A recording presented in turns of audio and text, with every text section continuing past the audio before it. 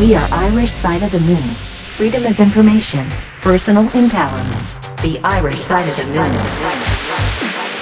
I still have a dream. There are many sources of energy available. Everything is energy. My God, do we need this or what? Free our mind. This is just a ride. We can change it anytime we want. It's only a choice. No effort, no work, no job, no savings of money. A choice right now between fear and love. Corporations have taken over the world. Freedom of information, personal empowerment. The Irish side of the moon. Hello and welcome to this week's edition of The Irish Side of the Moon. My name is Shane Harrison and I'll be your host for this week's show. I would encourage you to check us out online at irishsideofthemoon.blogspot.com.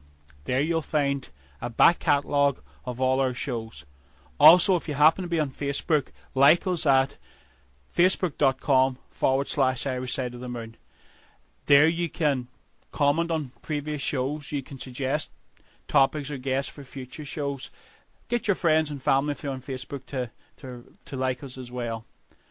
Now, I'm delighted to welcome Paul Grignon to this week's show.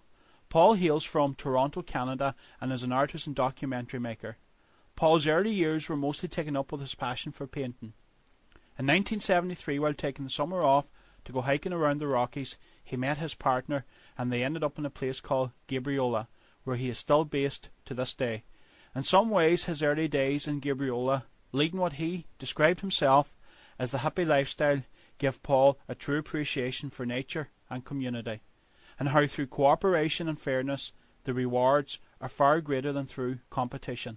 Paul is probably most well known for his Money is Debt trilogy of films, which he wrote, produced and directed, and that deals with what both he and many others around the world believe is the true root cause of the boom-bust cycles, namely the money system itself. But Paul is not one for sitting on his laurels, and with the final instalment of Money is Debt, he puts forward what he believes to be a viable alternative. I would encourage everybody to check out Paul's websites, namely www.moneyasdebt.net. That's moneyasdebt.net, and also www.digitalcoin.info. That's digitalcoin.info. Paul, you're very welcome to the Irish Side of the Moon. And how are you today, sir? Oh, I'm fine, thanks, Shane. Okay, Paul, I was thinking probably the best way to do this interview is, first of all, we'll break it into two parts. Maybe we'll start off with the first part. We'll cover how the current system works and the many misconceptions that both, I suppose, the majority of the population believe to be true. And I would also include in that politicians and even people working within the financial system itself. And then in the second half of the show, we'll cover the solution that you put forward in Money is Debt 3. But before we get into all of that, I would first like to spend a few minutes talking about your own life before getting involved in the Money is Debt series. So I suppose a good place to start off would be telling us a bit about yourself and your time growing up in Toronto, and then what led you to go on to, I believe, is it Gabriola? Am I pronouncing that right? People pronounce it both ways, so I don't know if there's a right way or a wrong way. I say Gabriola. Okay, Gabriola. I suppose, yeah, what led you to Gabriola and why you fell in love with the place and what eventually led you on the path that you're on today? Well, Gabriola is a beautiful island, and if you go to my art website, paulgrignon.com or moonfirestudio.ca, and then you'll see why I like living here. I've lived here for almost 38 years now. Okay. And how did you come How did we get here? Oh, really by accident. Okay. I spent a summer hiking in the Rocky Mountains, and then I had no money, and we arrived with just the clothes on our back, and we were planning to camp all winter. And basically, we camped for 4 years. Well, there was no building code, so I was able to start a house and live in it while I was constructing it. So I built my own house without getting into debt. That was Fantastic. one of my big priorities, and I figured out in high school that I didn't figure it out really. I just suspected. I had a sneaking suspicion that the banking system was based on perpetual growth of money because of the interest, and that debt was a trap. Okay, and do you still live in this house today? I do. Fantastic. Now, in your area, you also spent a certain amount of time in Toronto to start off with. I suppose life in the big cities completely different to where you eventually ended up. The contrast would be, I suppose, vast between living in a big metropolis like Toronto and then moving somewhere as isolated as an island. Yeah, it certainly was. I never really liked Toronto all that much. I lived in Ottawa as well in my high school years, and that was a much smaller city, and then you could get out of it. Toronto, you can't get out of. You got to drive for an hour just to get out of the city. I suppose from an artistic point of view, it's very hard to be inspired in, I suppose, a jungle made of stone and iron and stuff like that. Well, I mean, it depends what you want to paint. Sure, yes. An urban-type artist is full of inspiration, but it wasn't inspiring to me. And what type of art, what do you like to paint? What kind of art? Yeah. Oh, I do what you might call magic realism. You're going to have to explain that. And landscapes, or I call them beachscapes, since I live on an island and there's always, you can't drive more than half an hour without coming to a beach. So it sounds like a real paradise. Oh, yeah, it's the most temperate place in Canada. The actual place identified as the most temperate place in Canada is right where we live. Wow, you really got a gem there, Will. Yeah, well, this summer, it's cold and gloomy. It's not, we've only had like 3 days of summer this year. It's temperate, all right. Well, with that point, you could be in Ireland as well without the beaches. Yeah, it's such a beautiful place, and it's got so many different beaches and some big trees. Okay, well, I suppose... the lore of the west coast of Canada, yeah. Yeah. I suppose moving on to why we brought you on to the show to discuss the money system, and you kind of alluded there when you built your own house. What first made you begin to question the money system that's in place today? Oh, gee, back in high school when we took exponential functions, and when we took exponential functions, and I realized that, hey, this is going to hit the wall in my lifetime, both the money system and population growth. Okay. Yeah, I suppose both of them's growing exponentially at the moment, and once you get beyond the curve, like, there's just no turning back.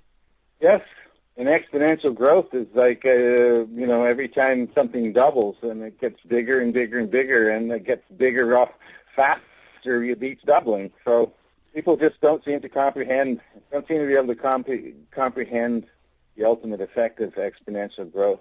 Yeah, it's extraordinary. I mean, when you begin, and there's so many examples of what you can give. I think I seen a documentary or a video online one time describing, I think it was like the Giant Stadium in New York, and if you had a drop of water fall on your finger and it just kept doubling, that how long would it take for the stadium to fall? And it was something like, I think it was 47 minutes. But in terms of it being up to as far as your ankle, it took maybe 40 minutes. So within the last 7 minutes, it was just unbelievable, the rate at which it would increase. So I suppose that's what we're experiencing at the moment with both the money system, population, and I suppose the impact on the planet in terms of natural resources as well. Yeah, we're like, we don't seem to be any smarter than the bacteria in a bottle of wine. The bacteria multiply until they either run out of food or they pollute themselves to death. I think alcohol is the bacteria's excretions, and they die of their own pollution. I think there was an experiment done in the 50s or the 60s where they put rats into a confined space, and they only give a certain amount of resources, and they were constantly reproducing, and once they ran out of resources, then they started to, I suppose, eat themselves, and eventually come was natural at extinction. Mm-hmm. Yeah, I'm familiar with both that study and the one you talked about the stadium. Yeah, the stadium's only half full on the second last doubling, and then on the last doubling, it's completely full. Yeah, I think they give the example if you were handcuffed to the top row of the seats to the barrier, how long do you think you would take to be able to get free? And again, it just brought home, like, within the last number of minutes, that it would just be over like that there in the blink of an eye. Before we go on to, I suppose, the money system itself, I want to break down how the current system works. Now, I've done this before, I suppose, with some of the other guests, but I do feel it's important to try to get the information out there. There's a lot of misconceptions about how things actually really work. So I suppose a good place to start off with would be when we talk about our money in the bank, it's not quite the case. Or when we talk about getting a loan or borrowing from the bank, again, or lending from the bank's perspective, which suggests that we're getting something that they already have, or not only do they already have, but is actually in existence as well. But something that the bank, I suppose what I'm trying to say is there's a lot of terminologies out there that we associate in day-to-day use, which is not the case at all. Could you explain what you found and why it's not the case? Well, the situation with bank credit is a promise to pay you legal tender on demand. And legal tender is the paper cash that many people think the government produces. But in general, most countries have a central bank, and the central bank produces paper cash to buy taxpayer debt from the government. So the government sells bonds to the central bank, and, well, the government sells bonds to anybody who wants to buy them. But when the central bank wants to add new cash to the system, new legal tender, then it buys the taxpayer debt, and it just prints the cash, or alternatively, the cash can also be a credit at the central bank. You have to understand that the commercial banks that belong to the system, they keep accounts at the central bank. You and I cannot. The banks can. And so an account at the central bank, a credit there is a credit for cash if you need cash. So there's both, the base money in a system is both the bank's credit at the central bank and the actual physical cash that has been printed. And in that, people tend to think of that as real money. But remember that this cash is created to buy taxpayer debt. So even the cash is debt, okay? Yes. Now, you go on to the next stage, and when you go to the bank, you have a bank account at the bank. Now, that bank account isn't a little box in the bank that's full of cash, unless you have a deposit box. If you rent a deposit box and you put cash in it, then that cash is yours, and you're just renting space in the bank. But otherwise, an account at a bank is what the bank owes you in legal tender if you ask for it. But most of us don't ask for it because we use all kinds of other means. We just switch numbers between bank accounts. We don't actually use cash. Now, people tend to think that their bank account represents cash, but it is a debt of the bank to you. Now, if you take a loan from a bank, you give the bank a promise. Now, I'll use dollars, or you can use whatever. But if you go to the bank and you promise the bank $100,000 plus interest over time, the bank balances your promise by giving you a promise of $100,000 on demand. And that promise is your bank account. The bank doesn't need any money to do that, right? As long as you don't ask for cash. And what people do is that you'll borrow money from the bank. The bank simply types in the amount that you borrowed, and then you go and spend it, and somebody else will deposit it back at a bank. Now, we can imagine that you deposit it back at the same bank. Okay, so if you deposit if you say borrow $10,000, as in my movie, borrow $10,000 to buy a used car, you pay the person who's selling you the car, and they deposit the $10,000 into their account at the same bank, the bank just moves the promise from your account to their account. The bank doesn't need any money to do that. Understand? Yeah, I do. And I guess so in the banking system, there's more than one bank. So in actual fact, if you borrow $10,000 from one bank and it gets deposited at a different bank, then your bank owes that other bank $10,000. But probably that other bank created $10,000 and it was deposited at your bank. So the debts wipe each other out. So if it all worked out perfectly evenly like that, it would be as if there was only one bank. And it's a huge motivation for there to be only one bank. If it's only one world bank, then everybody would have their account at the same bank, and the bank would never need any money. Yes. And it could never go broke.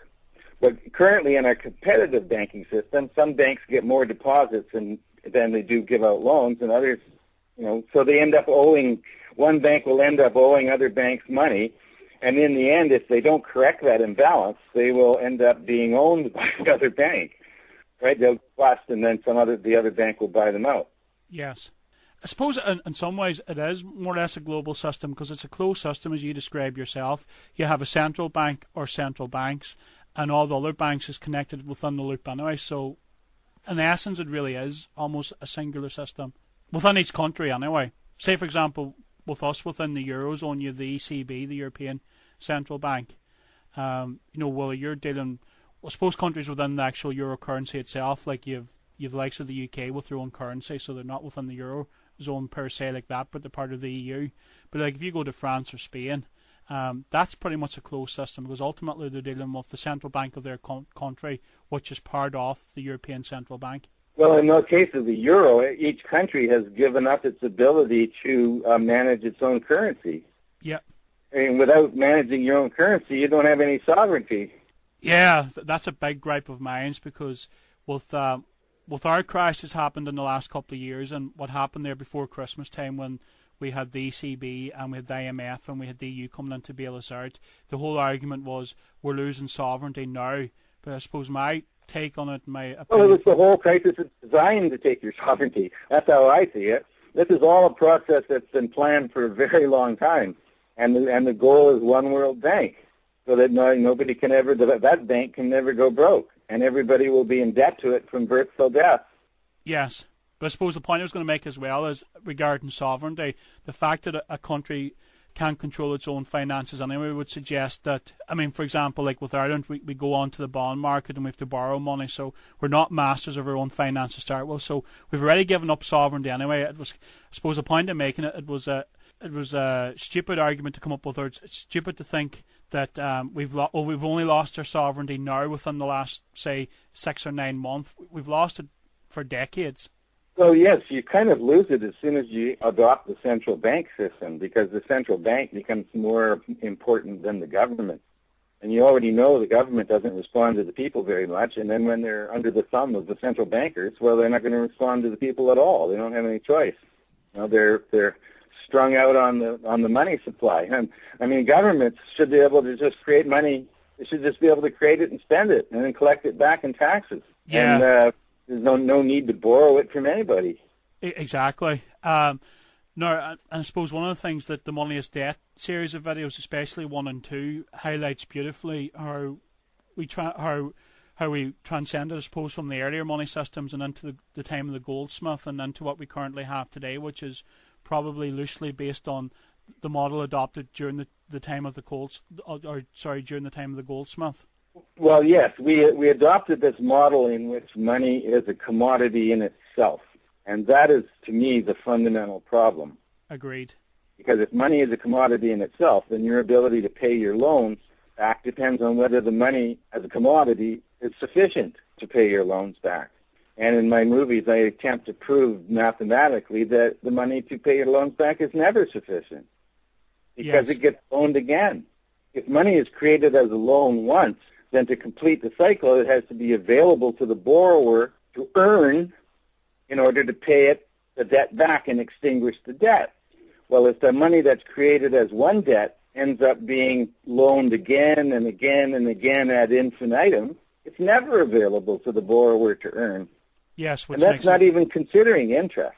Interest adds on to this problem. But if all money is what I call twice lent, and it is twice lent. I mean, as soon as you create it as a loan and then it's deposited back into a bank, it's been lent twice. Yep. Let alone going And into... unless a depositor takes it out, spends it so the borrower can earn it and pay it back, you're never going to extinguish the debt. And the way this works out is that if all money has been lent twice, which is my theory based on the statistics I've studied, then the total amount of debt can never decrease without causing mathematically inevitable defaults. Yes. And so to me, that's what's not fair, right? If you lose your house and lose your collateral due to some mathematical defect of the system that made it inevitable, then this is a bad system. Absolutely. And I suppose that's not even touching, Paul, on secondary or third lenders, the likes of credit unions or the likes of private finance companies for maybe cars and stuff like that there. Obviously, the money they're getting, they have the ability to create the credit themselves. Well, some do. No, but chartered banks create credit themselves, and then there are other lenders who simply lend out the money that already exists. I mean, I have a local billionaire, and I sat at his computer and looked at all the mortgages he owns, and he doesn't create money. He simply lends what he already has, right? Yes. And he's lending it in order to make more. He keeps rolling over the principal he has. He rolls it over to make it bigger. I mean, he's very forthright. He wants to be a billionaire, and this is what he's doing. And so that money is never available, debt-free, to be earned and used to extinguish the debt that created that money. Okay, yep. I want And to... that's the fundamental thing we overlook. Economists don't study this. I've looked everywhere. I've spent 12 years studying this subject. I found no mention of twice lent money anywhere. And yet it's the most basic thing in the system. You create money as a debt, and then you deposit it back into the bank. Now it's twice lent. As long as it remains twice lent, that original debt can never be paid off. Yeah, it makes an impossibility. I want to briefly look at some of the alternatives to our current fiat money system. And before we get into what you propose on money as debt-free, so I want to start off first with looking at gold. Now, within the monetary reform movement, and indeed even within the financial system in general, there's a strong lobby forming to bring back gold, to bring back a gold standard. I see it's often argued that this is real money, and some proponents of gold reckon that the boom-bust cycles have increased dramatically since Nixon took the dollar off the gold standard in the early 70s. But you don't share this opinion. Can you explain why? Because you're hostage to a metal. Why would you want to make yourself hostage to the supply of a metal? Now, yes, certainly gold disciplined the creation of money, but then it also created gold was also the reason we got the system we have now. Yes. See, the whole idea is that nobody needs gold. So therefore you have a gold standard or a gold system, but unless it's done the way the bills of exchange system is done in the past, which is much like the proposal I'm making in Money as Debt-Free, it's basically the old bills of exchange system that worked for 300-400 years from the early Renaissance until roughly 1909. This was based on gold, but gold is actually only a measurement unit of value. People's bills of exchange were always promises of real goods and services. I would promise you so much wool or so much leather or so much oil or so much whatever, and that promise would be valued in its gold equivalent. But that was because people thought in gold. And people thought in gold pieces. They thought in silver pieces or they thought in gold pieces as units of value. But we don't do that anymore. We only think in terms of national currencies now. And so the whole rationale of going back to gold doesn't make much sense. And in fact would just make us hostage to whoever owns the gold in the world. And if you look There's no natural distribution of gold anymore. No, if you actually look into who holds the gold, next to a couple of countries like the US and Germany, a lot of it's owned by banks. And the gold in the U.S. is probably not gold. It's probably tungsten coated in gold. Yes. That's the other thing is, it's now been revealed that a lot of these gold bars that are supposedly worth whatever a gold bar is worth are actually tungsten, which is worth, 1% of what gold is worth. Pennies on the dollar. Yeah, so gold can be faked. Tungsten's exactly the same density as gold. You can't tell whether a gold bar is tungsten or not without drilling a hole in it. Yes. I suppose what you're getting at really is that money went along an evolutionary process, and at the early days, gold served its purpose. It'd be like going back to, it'd be like taking the transport system back to before cars or before planes.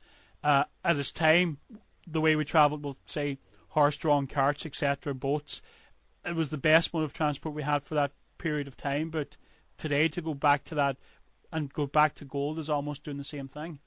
Yeah, I sort of see it as regressive. However, I don't discourage people from buying gold or silver to protect their wealth because they do hold their value, but the value of these things as monetary substances is artificial. The value of silver as an industrial metal is not artificial, and therefore the value of silver is a very good investment. However, I would hate to see that money go back to that. Money probably originated, if we looked at the original forms of money, they were generally promises of wheat from the granary. The temple priests would build a granary, and everybody would store their grain in the one big secure granary because all the grain is more or less equivalent, so you don't need your grain back. Anybody's equivalent grain is the same. So you get promises of grain from the granary, and those were used as money. And that goes back to Babylon. I mean, that goes back thousands of years. That goes back before gold and silver coins. Yes. But the thing is, you have to be close to the granary to collect on it, right? Yes. So when we got international trade, where people in those days couldn't collect on a promise of actual goods and services from somebody 1,000 miles away, then we used gold and silver to do international trade because they didn't require redemption in goods and services. They were payment in themselves. And really, there's really nothing better than gold and silver if you're actually going to use the gold and silver. But as soon as they started using gold and nobody actually needed gold, then nobody ever looked in the vault to see how much gold there actually was, which allowed the goldsmith to produce all these promises of gold that he didn't have and then collect interest on it.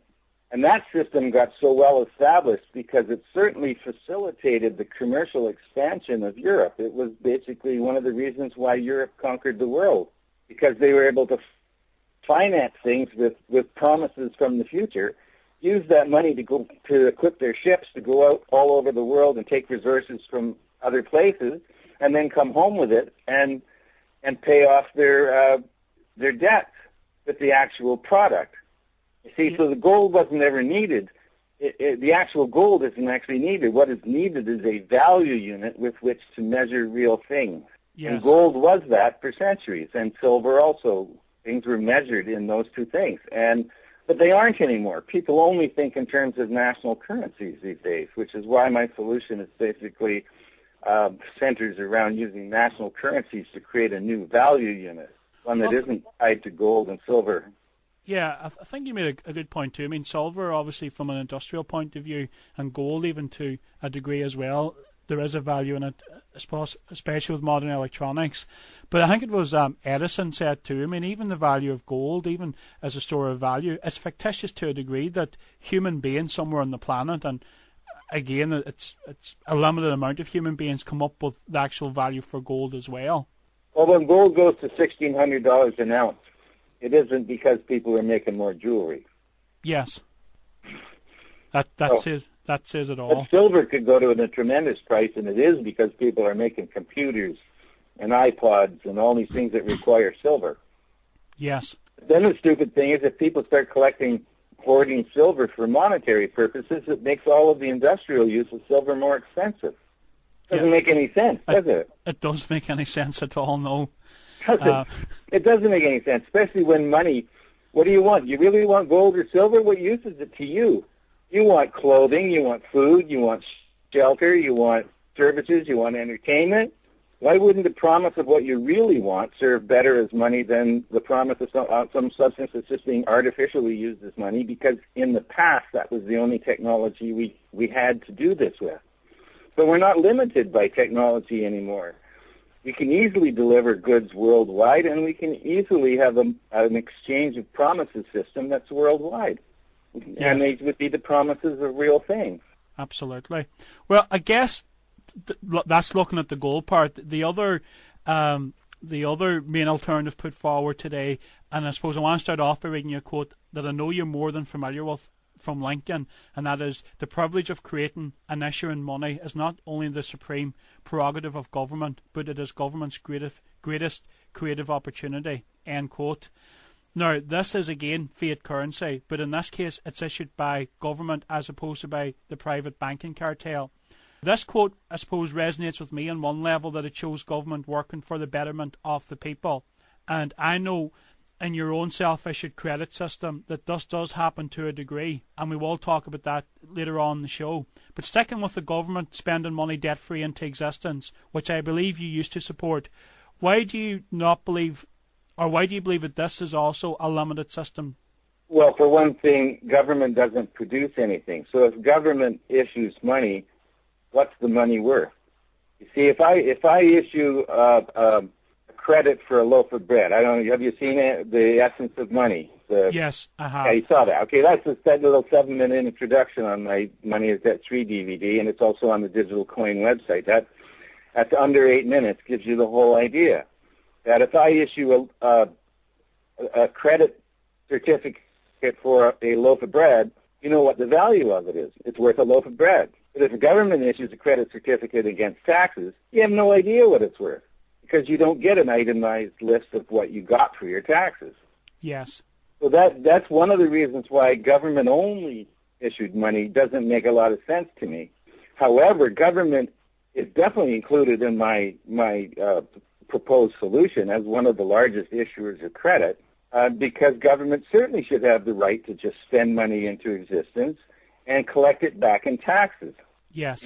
And people go on about, government money is worthless. They produce this money and you get nothing for it. Well, my God, you get government, you get roads, you get hospitals, you get bridges, you get everything that makes life possible from government things. This whole idea that government doesn't give you anything in exchange for their money is nonsense. What they do is they abuse this privilege and then they turned it over and then borrow money from banks at interest when they could just be creating it interest-free for themselves. It's insane. We don't need. I mean, you got Guernsey over there as an example that has been doing it for hundreds of years. Canada's most prosperous period was from 1938 to 1976, and during that time, we used the Bank of Canada to finance our government and the government got all of its. I mean, the system works the same. You pay interest to the central bank, but the central bank then just deducts its costs of operation and gives all the profit to the government. So the government just collects taxes, takes a bit out to pay the central bank, and gets to keep the rest. Yes. And Canada's national debt was a tiny, tiny amount. And then in 1976, we started borrowing from private bankers, and the debt line on the graph just goes up and up and up and up and up. So it's absolutely senseless to be doing that. I know you had Positive Money, Ben Dyson on, and the American Monetary Institute. The only place I disagree with these people is that they want the government to have a monopoly on creating money. And for two reasons, I don't think that's a good idea. One is that government money isn't calibrated by any real value, like it would be if you had privately issued money against actual products or goods and services. And the other is that government has apparently no competence. Yes. It seems like the people who know the least about money get elected. Absolutely. Well, I think what Positive Money is also proposing too, and it's almost like the central bank system and what you have in the UK.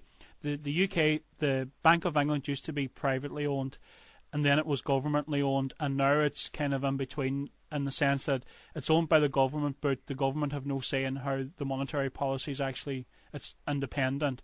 So that's part of what they're proposing. What they're really proposing, I think it came from, is it Irving Fisher, and instead of having fractional reserve, have a full reserve bank. Yeah, but there's a problem with that. If you've got a full reserve, then what are you lending?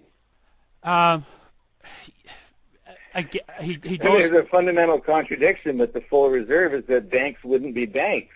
I mean, a bank account is always what the bank owes you. Yes.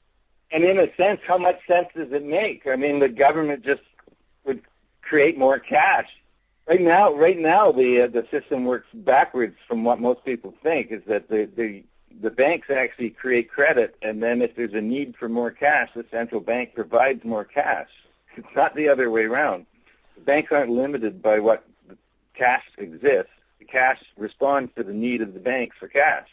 Well, I think one of the things with Positive Money, I suppose I don't get too caught up on what Ben them's proposing, is because I really want to explore what you're proposing as well, is that savings is safe. Savings can't be used for, or else you give your permission beforehand. Savings can't be used to fund mortgages and fund, speculation on derivative markets and future tradings and stuff like that. There, he did actually explain it in a lot of detail when we done an interview with him there around Christmas time, and in some ways it does seem, I suppose, plausible that the way they describe it, and they did actually make a proposal. He was part of the joint proposal put forward to the Independent Banking Commission in the UK. So as far as I know, they haven't actually decided yet, but they've made some comments public in the not too distant past, and I think their comments is kind of hinting that it's going to be pretty much more of the same system that they haven't, that they're not going to move that radically on changing the way things is done at the moment.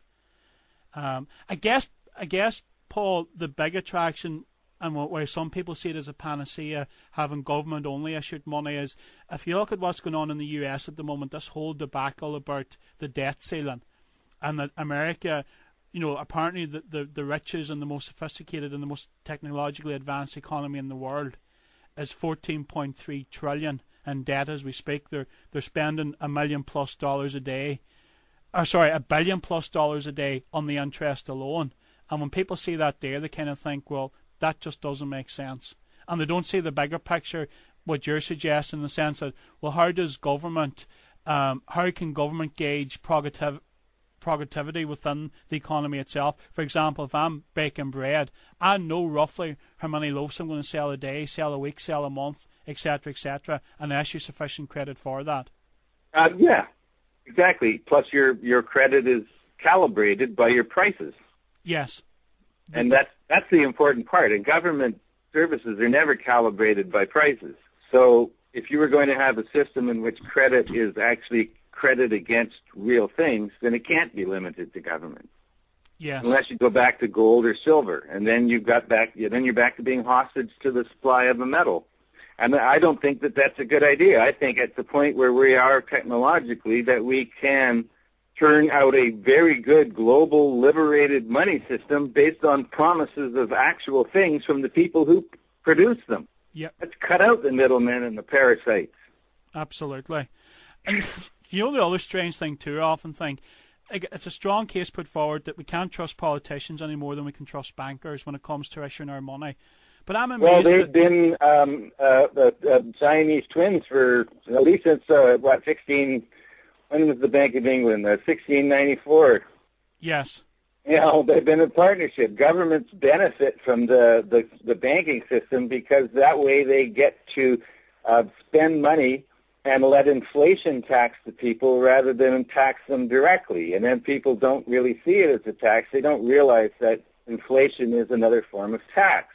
The government has spent this new money at full value, and then after it circulates, it causes inflation so that you get to spend it at a reduced value. And that difference is taxation. Yes, it's often called invisible taxation. Yeah. But the other thing too, I mean, if you take that we can't trust the politicians, I'm amazed that we don't. Very damning indictment in itself. And if you follow the natural consequences of that through, surely if politicians or our political system cannot be trusted with the nation's money supply, then how can they be trusted with legislating a nation's law with equalities? I mean, the trust we are given here is, to a certain degree, we give up certain liberties and natural freedoms to a system that will in turn then do its best for the people. And that is no different in making laws than it is in issuing a nation's credit. I guess the point I'm making is that people are so conditioned to think certain ways that they make statements without realising the implications of what they're truly saying, i.e. if the political system is not fit to control our credit, then how the hell is it fit to govern us? Have you any thoughts on that? Yes, we're also technologically capable of moving to much more participatory democracy than we're being allowed. Okay. And I don't think that there's any way around it. We have, we're currently being robbed of 700 years of human rights that were hard fought and people died for. And, many of them were just stolen from us right after 9/11. Patriot Act in the United States. All of this stuff was written before 9/11. So, to think that 9/11 was the reason for this is absolute rubbish. This is all a long-term process of taking back all of the human rights that were fought for ever since the Magna Carta. And people just give them up. Join Facebook, where the contract says that you give permission to Facebook to collect the information on you from any source. Yes. Nobody even reads the contract. No one actually does. That's a very good point. No, you just gave the intelligence agencies permission to spy on you and gather information on you from any source. Their list includes publications, periodicals, blah, blah, blah, blah, blah, blah. But it didn't exclude anything. It didn't exclude wiretapping or any other source, right? Yep. I mean, all of this stuff, it's what one commentator calls friendly fascism. They found a way to get us to surrender everything that we've gained over all these years as human rights.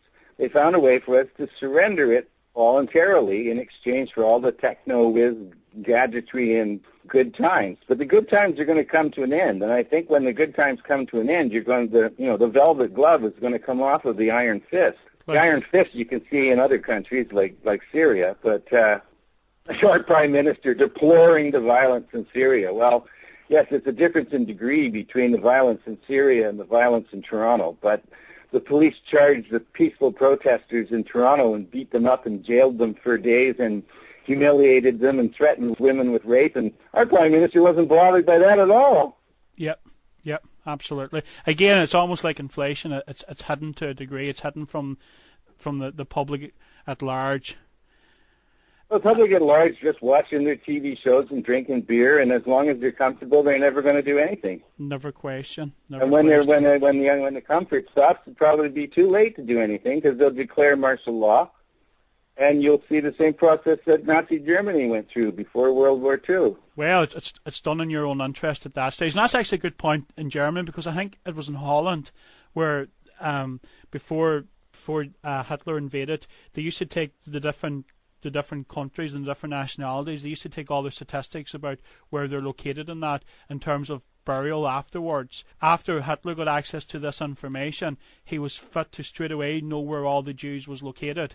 Point being that the information today may be in the hands of Google or maybe in the hands of Facebook, and maybe some people do trust these as corporations and companies. But who's to say 10, 15, 20 years from now where that information could ultimately end up? Yes, and nowadays, I think in the past, oppressive regimes tried to shut people up. Yes. And nowadays, we're encouraged to speak because by speaking, we prove that there's freedom of speech, therefore there must be democracy. Yes. Whereas there isn't. Freedom of speech doesn't matter to them. Say whatever you like, think whatever you like. As long as you don't make any difference, what do they care? Yep. Okay, Paul, I think that's a good point to go for a break. We'll be straight back where we're talking to Paul Grignon on Money as Debt, and after the break we're also going to be discussing Paul's proposal and Money as Debt 3. You're listening to The Irish Side of the Moon. You can hear our new episodes every Monday on radiomedia.org and irishsideofthemoon.blogspot.com. You can also download episodes from iTunes, Stitcher, and many other sites. You can follow us on Twitter, you can join our Facebook group, and if you're already in the group, don't forget to invite your friends. If you have any ideas for future guests on the show, send an email to shane@theirishsideofthemoon.ie. We are Irish Side of the Moon. Freedom of information, personal empowerment. Welcome back to Irish Side of the Moon. You can check us out at irishsideofthemoon.blogspot.com, or you can go to, and I hate to say this after our last conversation there, Paul, facebook.com/Irish Side of the Moon. On this week's show, I'm delighted to be joined by Paul Grignon. Paul is the writer and producer of the classic Money as Debt trilogy. Check out his sites at www.moneyasdebt.net. That's moneyasdebt.net, and also www.digitalcoin.info. That's digitalcoin.info. Now, Paul, before the break we were discussing, I suppose, the current system and some of the fallacies and the inherent faults that's in it, and why it actually creates the boom bust cycles itself. It's very easy to criticise while contributing nothing to the debate. This is definitely not true in your case. You have worked earnestly over the last number of years putting forward an alternative system to the one that's currently in place. Can you give us an overview of what you're proposing, and we'll get into the details a bit more afterwards?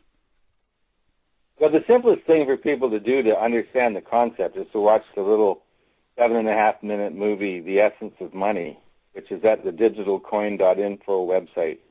It also comes on the DVD with Money as Debt 3 as the beginning short, because it pretty much summarizes what I'm proposing. And what I'm proposing is precisely what was done in medieval markets 500 years ago.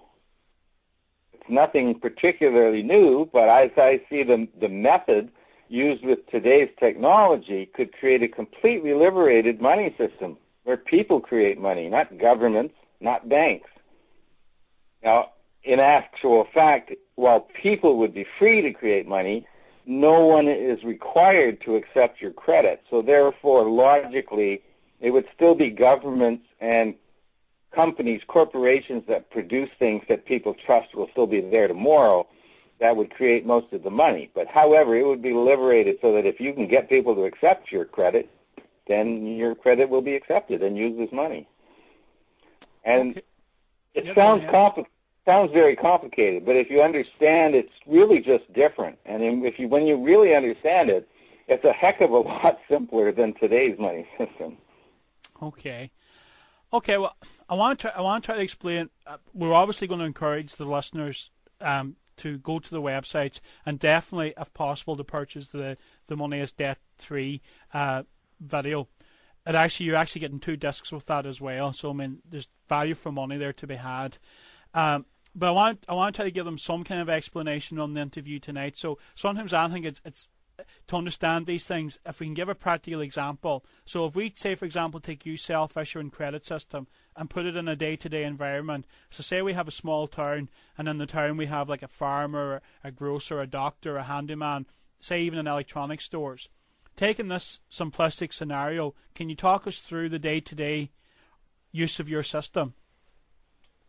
Well, if you have a company that produces something that's in demand, so we have a farmer producing, say, crops and say meat and milk and that for the local grocery store. Well, you've got to have somebody who produces something that's in reliable demand. And in the model I propose, there are ways of automating the value of somebody's credit according to demand, simply by valuing doing the equation of the number of buy orders compared to the number of sell orders will revalue the credit in real time. Now, that's getting into it a lot, but say if you're talking about a local money system, people tend to see it as a local money system, and it could be used that way, that somebody who produces something simply issues a contract. What it is a legally binding contract against themselves.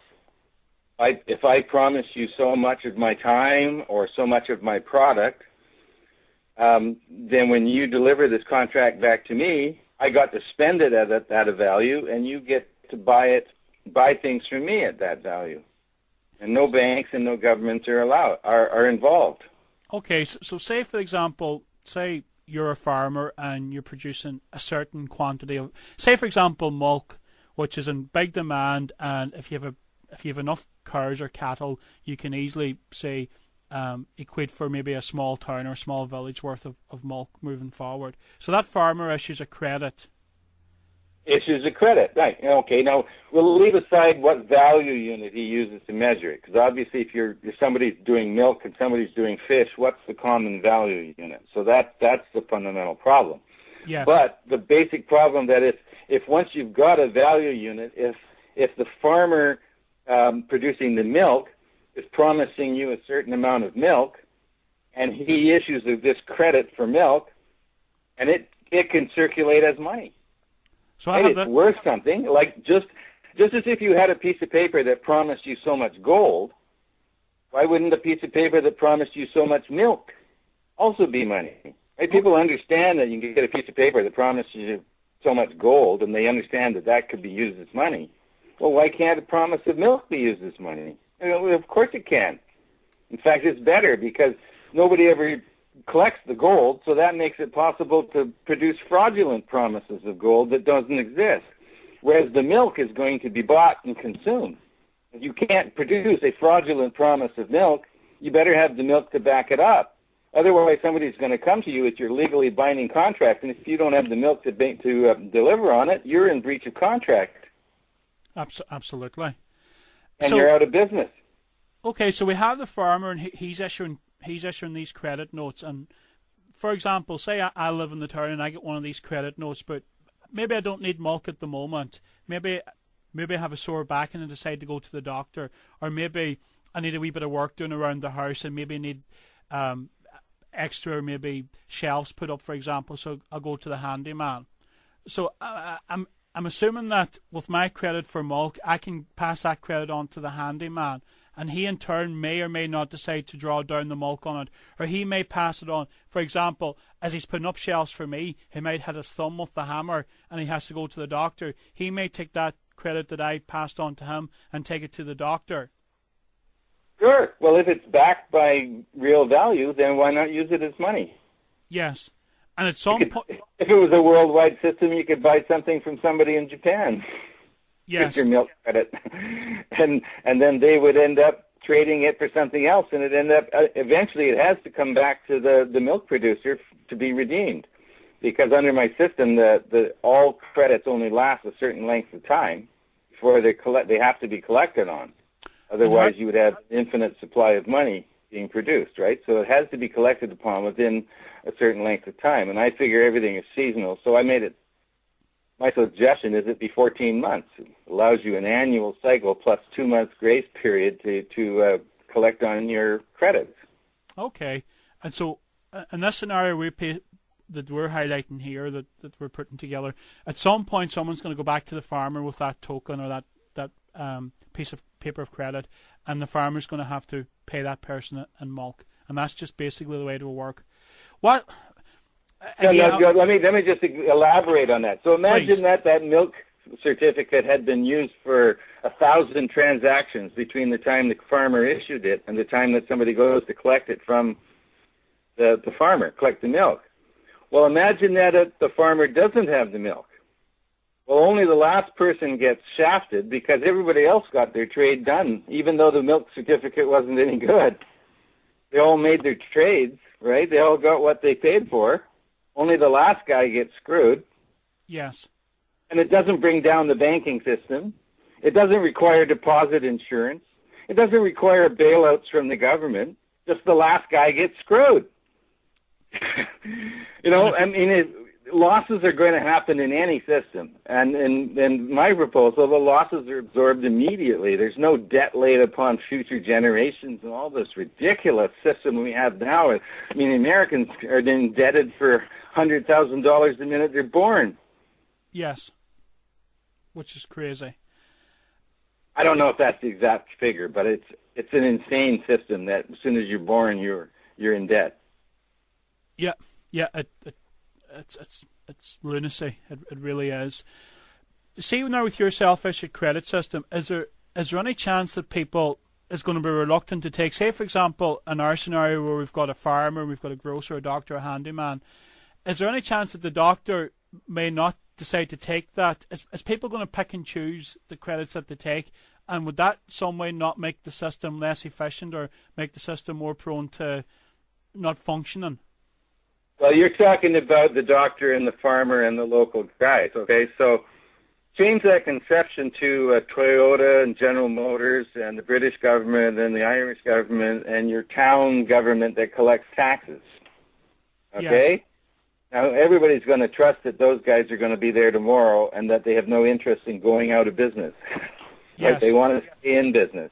So therefore, they're far more trustable than individuals. Now, we already have that kind of money, and it's in existence in quite a few business-to-business barter networks that already exist. Yep. And business-to-business barter networks are already using this money system where they produce credits backed by their own product, but they only exchange it between member businesses, allow them to spend that money into existence as credit towards their products, and everybody got to use it as money. Voila, you've got the system I'm proposing. Okay. It's so close to being in existence already, and I think it will come into existence when the government and bank money collapses. There's no other choice, really. We'll either go back to the primitive gold and silver system where most of us don't have any gold or silver, so we're stuck. I like to use the example if you go to a village market or farmer's market. We have farmer's markets around here. So imagine you show up at a farmer's market and there's all this stuff to buy. Everybody's got stuff they produce, but nobody's got any money. So what do? Give up and go home? Okay? Well, nobody's going to give up and go home. They're going to say, well, we have to barter. Well, to arrange the kind of trades where I want this, but they want that, and the other person wants this and that and the other thing, you could spend all morning making one lousy trade. Yes. But in my example of the absence of money, Anton simply produces credits for bread that he knows he could sell. If people had money, he knows how much bread he'd sell. So he just issues the credit against the bread, and everybody uses money. Problem solved. Yep. I suppose what I was trying to get at, and what I would suggest, not so much that people wouldn't trust that the farmer would be able to supply the milk, but if that person didn't have a need for that token or that credit, is he less likely to accept it? Say, for example, me going to the doctor with a certain number of tokens for milk, and he already has ample milk. Is he less likely to accept that? Or another scenario, say, for example, you work for the farmer. The farmer's employing maybe 2 or 3 people to help him out on the farm. How does he pay them with all milk tokens, or how do you get a mix into the system if you're being employed? Well, in that case, okay, so let's not imagine he's a farmer. Let's imagine he's a dairy corporation that sells, yes, $10 million to 10 whatever you want to use, 10 million euros of milk a year. So yeah, he pays his employees with these certificates. Now, say we've got a new value unit, and it's not linked to the pound or anything. This is another issue we need. We need a value unit that doesn't go down with the rest of the national currencies. It's a fundamental problem. But, okay, so his credits are just measured in this value unit, like you do now with euros or pounds. So you accept it as long as you believe that company, there is a demand. It doesn't have to be something that you want. Right? You don't have to want milk to accept a milk voucher because other people want milk. So okay, therefore you can spend it. It has a value defined by the price of milk. Okay, so the doctor knows that he can take that milk, in our scenario, can take that milk token and give it on to someone else who will only be too willing to take it and at some point redeem it for milk. Yes, eventually somebody, if the milk producer produces so many liters of milk and sells them all each year, then it's pretty darn reliable that if he issues credit against that milk, somebody is going to want it at some point. Absolutely. So you can trade it 1 million times through all kinds of transactions that have nothing to do with milk, and could be people who hate milk. It doesn't matter. I'd accept milk tokens, and I don't drink milk. I hardly consume dairy products at all. Yeah. I don't even think they're good things to eat. But nonetheless, I know that the milk producer has a demand for his milk, and therefore his credit's reliable. I can use it as money. I should be able to use it as money. It's far more reliable a promise of value than anything the government issues. And a bank doesn't issue anything. A bank issues money as a debt, as a promise to pay it back in money. So all a bank credit is a promise to pay back the money that didn't exist in the first place with money that doesn't exist. Yep, good point. The insanity of it is pretty absurd. I had a little, you saw it in The Money is at 3 with the Cheshire Cat hanging upside down out of the tree. The banker says, if I owe you what you owe me, then you have money that you owe me. Yes. That's how the banking system works. Yeah. Yeah, you really go to someone else to issue your own credit for you. That is lunacy. Okay. Well, essentially, that is what you do. You that go is to what the you're bank, doing, yeah. and nobody will accept your credit, but they'll accept the bank's credit because it's the bank. But really, what you're issuing is your own credit right now. When you go and sign that promise to pay the bank, you are issuing your own credit. If you didn't issue your own credit, the bank would have nothing to lend. I think part of, and you touched it on very early on in the interview, is money's a commodity. People don't actually realise that money isn't the actual value itself. It represents the value, and the value is the goods and services that people produce. And when you go to the bank and issue your own, or we're talking about issuing your own credit, the credit is where you go out and do your paintings, or I go and do my day-to-day job. That's the actual value in itself. It's not in a piece of paper or even a piece of gold. That's right. You're going to have to go out and presumably, you're like most of us, you're going to go out and produce real value in society in order to earn money to pay the bank back in money. Well, the difference here in the system I'm proposing is that credit is never produced as a promise to pay it back in money. Credit is only produced as a promise to pay in real goods and services. That way, you're never going to not be able to pay back your credit due to a shortage of money. In this system, we can create artificial shortages of money anytime we want. The banks can do it anytime they want by just restricting lending. Now there's not enough money for everybody to pay back their loans, and people are going to lose their collateral inevitably and through no fault of their own. Not only that, but the money the bank is lending has never existed. Like, you have a promise of legal tender that doesn't exist. I mean, there's only 3% of the legal tender that's promised that actually exists. So Yes. all of them are fraudulent. And on top of that, when you go and sign a loan to a bank and you pledge as collateral something that you don't own and the bank doesn't own, you've committed an act of fraud. Every bank loan is an act of fraud. And it's on the fraud on the part of the borrower because you promise collateral you don't own. Yeah, that's actually a good point. Was there not a case in America back in the 50s or the 60s where a bank had brought someone to court to try to repossess their house, and the person argued the case that, well, for a contract to be legal, that both people have to bring something to the table, and in the case of the bank, they brought something that they didn't actually have, i.e. money. And as far as I know, the actual judge refused to let the bank actually repossess the house. Yeah, and then a few weeks later, the judge was killed in a mysterious accident. That's right. Well, he said something like and that. they've never let a case like that go to a jury since. Yeah, that was a jury trial in a common law court. All of these things with banks get tried in admiralty court in front of a judge with no jury. And they don't usually even get heard. Of course, the case is dismissed because banks are allowed to do this and you are not. What banks do would get you thrown in jail. Absolutely. Okay, so let's assume for argument's sake that your system's adopted around the planet. How would the system be rolled out and integrated with the current system? For example, what would happen with people's savings, their pensions, people's long-term financial investments, let alone what would happen, say, in the financial markets with the likes of derivatives and currency trading and hedge funds? And I suppose also what would happen with government debt, etc. Having spoken with Bernard Littauer, I suppose in the last maybe 9 months, he was one of the architects for the conversion mechanism for the euro. And I mean, he stated himself like the process was complicated and went on for many years. So can you explain a little as to how this adoption will take place? Well, this adoption wouldn't work the same as trying to bring in the euro by any means, because I've met Bernard Littauer. I actually stayed at his place overnight, 2009, and he's read Digital Coin, and he thought it was a good idea, but he didn't want to endorse it. So, because it seems like too much of a pie in the sky, futuristic kind of idea. But personally, I just see it as self-defense, and no, it doesn't integrate with the current system. It integrates it only in the proposal to take the money that you have in the current system and buy some credits in the new system.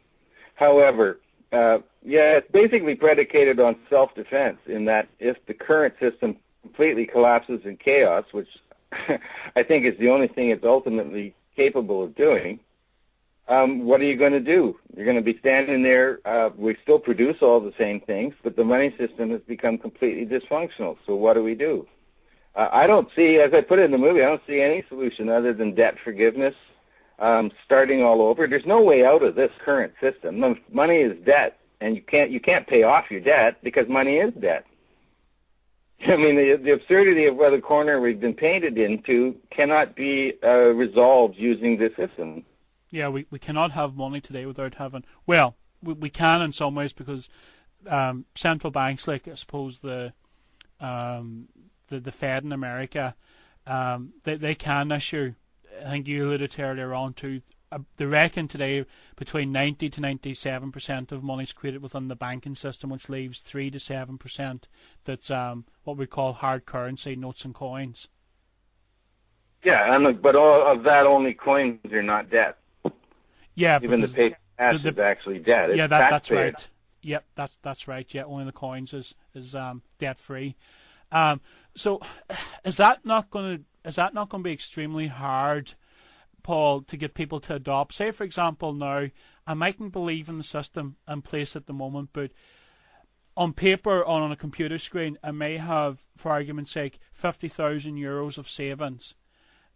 From what you're saying, there's no direct conversion available to go from the current system into your into the system you're proposing. So that means people giving up a lot of what they have, if not in reality of what they have on a computer screen, which to a degree still functions in reality, because if I have 50,000, or if I have a computer screen in a bank saying I have 50,000 euros on it, by and large I can take that and I can get real goods and services from the economy today. Yes, and that might be a good idea before the money becomes worthless. So You just yeah, don't know what to buy. well this is the thing. You don't know what to buy that's going to be valuable in the future, and that won't spoil in the meantime. Well, I suppose I don't have any magic answers to this one, Shane. I basically created the new Money is Debt Free as a vision of how things could be different. In much the way, it's less dreamy than the Zeitgeist movement, but it's definitely a completely different idea. And I see roles for the banking type people in it. As you probably saw, there's all these brokerages and partnership exchanges. There's definitely ways that the financial sector type people would find gainful employment in my system, but it's not. It's not directly compatible with the current system at all. So I suppose it's more of a response to the collapse of the current system. What would we do? It's like I said earlier, if everybody comes to the farmer's market and they've got real stuff to trade, but the money system's become completely dysfunctional, what do? Yeah. You don't have any gold, you don't have any silver, you don't want to go back to those systems. The government money is inflating so that tomorrow's money is worth a quarter of what it's worth today. Hyperinflation. What do? Okay. Well, I've looked at the Money is Debt video. I've probably watched it now, I'm not exaggerating, 5-6 times since I've got it. And I'm really enthralled by it, and I'm excited by it, and I'm very interested in it. I'm somewhat disheartened in the sense, speaking with you now, that I think it deserves more coverage than what it's going to get when people realise that there's no way to bridge the chasm between what we currently have and what we don't have. You could argue at some point in the future the current system is going to come down like a ton of bricks. It may, and at the same time it may not, because we've had like the Great Recession back in the 1930s. We've had what happened in 2008, and to some degree people will take losses. It's normally the poorest in society will take the hit forward, but at some point the system, the boom-bust cycle, it goes through the bust part and the cycle begins over again. I think for people I'm struggling with the fact that you've come up with such a great idea, but the only thing that's really lacking here, and which could really blow it out of the pond completely, is the fact that how do we get that conversion? How do we bridge the chasm? It has to be something you must have tried to give serious thought to. Well, in one version of the transition, you could buy what I call perpetual coin with your current bank credit, and the idea was that if you buy these new units, they're basically digital trading units, something like this Bitcoin, but it's a different conception. I mean, okay. Bitcoin is a speculative. You've heard of Bitcoin? I have come across it, yeah. Yeah, well, it doesn't have a fixed value. I'm proposing that we create a new value unit that is defined by formula, and I call it the escape route, because you can create a mathematical formula based on today's currencies that would produce a new value unit that would be very resistant to inflation. And that would be a smooth curve. While all the other ones are jumping around in their variations against each other, it would be both a predictable smooth curve, and it would tend to keep its value relative to real goods and services. And we would use this formula to define the value. It wouldn't be up to speculators in the foreign exchange market. It would be defined by formula, and I call it the escape route.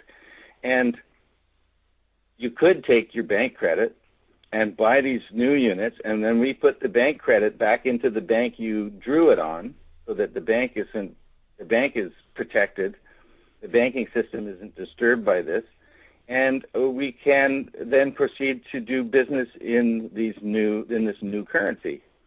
But ultimately, the new currency has to be credit for real things, not for a bank credit that you deposited in the bank. Of course. And to do that, it's just different. It's not the same thing. You could translate from the current system if you were to take the money you have saved up and invested in a productive into productive capital, right, or into equity investment that produced something, and then that equity investment business would issue its credit in the new system, and that way you would have a path from one to the other. But to take bank credit, which is a promise of money that doesn't turn it into our new system, they're two different things. Okay. I mean, one's based entirely on promises of real things from a specific person, and the other's on a promise of paying back money that doesn't even exist. Yeah, and I'm with you and agree with you wholeheartedly. I just feel that to get the population at large on board with something as radical as this, we have to try to bring them with us. And no matter how good the system is afterwards, it's going to be very hard to get people to give up what they currently think they have. And that's. But one thing I'm interested, you're on about getting some kind of value for it. Now, have you come across Dr. Bob Blaine's idea regarding our money, our HOUR as in time? I mean, his argument in brief is that like time and weight and distance, etc., needs to conform to some degree to a universal measurement system. He argues that any product or service is measurable in time, be it man hours put in to develop and produce a product or service, or even the materials themselves in terms of, the time it takes, for example, wood or oil or whatever to develop over a period of time. Now, he comes up with his formula or his calculations is that if you take the GDP of a country and divide that by the man hours required to produce it, that you arrive at a basic value of measurement. Now, the value would go from, for example, time, which is measured in units of 60, to units of 100, which is measured in money. Now, what I really like about that idea is the fact that it gives value to goods and services that truly reflect the cost of production. So, for example, if you look at things like cars and things like houses, which can take maybe months, and in the case of houses, maybe decades to pay off, these things could be paid off in maybe years, or would be paid off in years, and in the case of cars, possibly even months. Have you looked at that as an idea or as a concept, or have you even come across Dr. Bob Blaine? I haven't specifically looked at that one, but I'm certainly familiar with the idea of using time as a unit, and labor. The problem I have with that is, I've spent most of my life as an artist, and it doesn't matter how much time and labor I put into a painting. It's irrelevant to the value. Absolutely irrelevant. I have sold paintings for $5,000 that I spent only a couple of days on, and I'm still hanging on to paintings that I spent a month on. It's only if he wants it. You see, value is entirely in the perception of the buyer. There's no inherent value to anything. So that's why I have a problem with those concepts. And in the money is debt free, I'm just going out to propose that there's never going to be a value unit that you can hang anything on. And even when it was gold and silver, there was always a carry trade between India and Europe, because in Europe they valued silver more highly, and in India they valued gold more highly. So you could move gold from Europe to India and make a profit, and you could move silver from India back to Europe and make a profit. Yeah, right? Well, exactly. So I guess what you're saying, the problem's twofold. The problem is, in one sense, that I agree with you in terms of if you look at the money systems in place, or the hour money systems in place today, for example, say I'm a plumber and say you're a painter, I exchange an hour of my time for an hour of your time, and I agree that may work well on a very small scale. I think what he's suggesting is a lot more, I suppose, complicated and complex than that.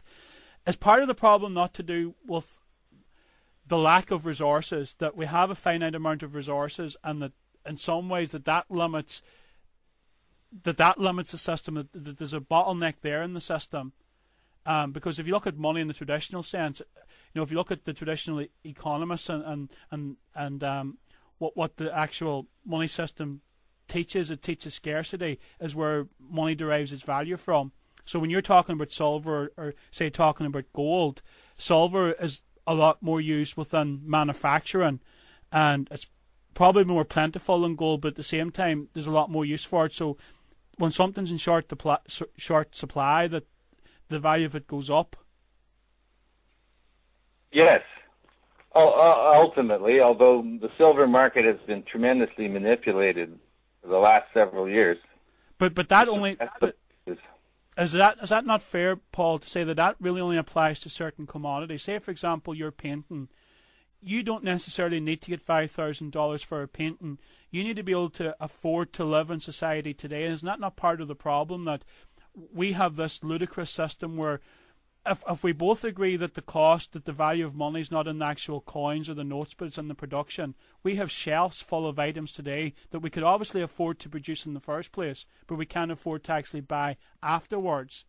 And that while commodities may be limited and scarce to a certain degree, that some things like maybe painting and stuff like that, if you can make a living that you can buy pretty much anything you need to in society today, be it obviously groceries and stuff like that, but be it luxuries as well, things like maybe TVs, computers, a holiday a couple of times a year, that you don't necessarily need to be making massive, you don't need to be valuing a painting at, for example, 5,000 or 10,000 and stuff like that.